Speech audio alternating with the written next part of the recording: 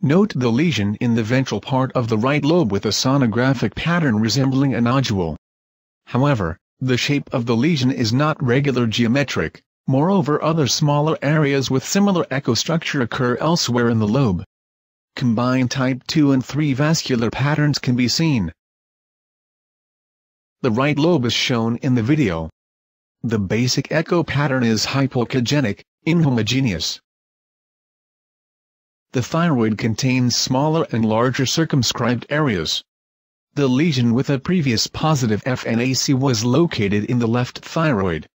The pronounced fibrotic changes and the coarse calcification are noteworthy.